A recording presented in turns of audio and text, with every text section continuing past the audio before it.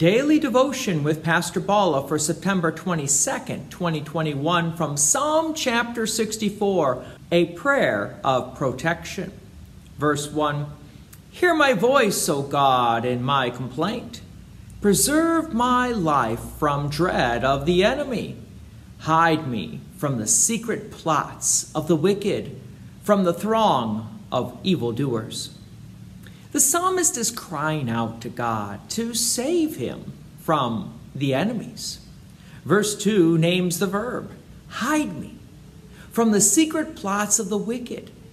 Now, if they were secret, how does the psalmist know about it? The psalmist does not know the details, but that evil does indeed plot against believers in Christ Jesus. So if I don't know what the enemy is plotting, then I need protection. I need a God to hide me, as the psalmist notes. Verse 3, who whet their tongues like swords, who aim bitter words like arrows, shooting from ambush at the blameless, shooting at him suddenly and without fear. The weapon of the enemy is the tongue. It seems that this attack comes out of nowhere, like an ambush. And this is how the devil likes to work. Jesus describes the work of the devil as a liar and the father of lies. So the psalmist is asking God for spiritual protection from the evil one, the devil. This sounds very much like what we pray in the Lord's Prayer. You may remember the seventh petition of the Lord's Prayer, but deliver us from evil. What does this mean?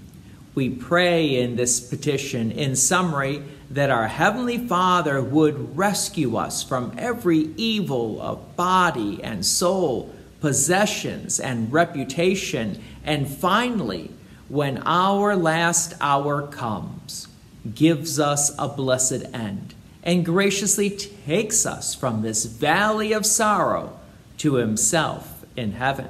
The psalmist then continues, verse 5, They hold fast to their evil purpose. They talk of laying snares secretly, thinking, who can see them? They search out injustice, saying, We have accomplished a diligent search. For the inward mind and the heart of a man are deep. This prayer of protection is like the Lord's Prayer. It needs to be prayed because this isn't our fight. God is the one who is protecting us. God is the one who is hiding us. But ultimately, this is God's fight. Notice what the psalmist says next.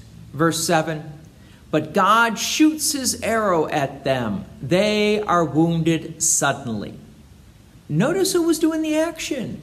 God was shooting his arrow at the enemy.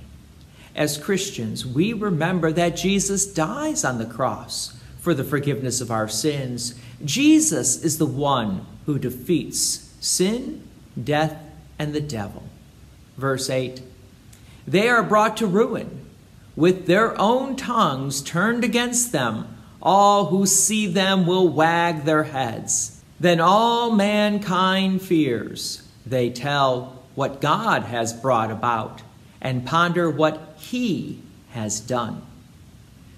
Yes, we ponder what he has done. And then we go tell what God has done, defeating the attack of the evil one and hiding and protecting us from harm and danger.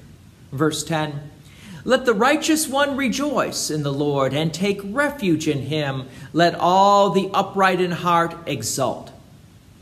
So we return to the Lord, for he is our protection. And when we feel we are being attacked by the devil, attacked by the lies, we can pray this psalm and the Lord's Prayer as a prayer of protection. God's peace and many blessings be with you. And thank you for listening. And please take an opportunity to share this message with others. If you have enjoyed these daily devotions, please consider making a donation to Peace Lutheran Church, 24024 West Main Street, Plainfield, Illinois, 60544. Thank you again for listening.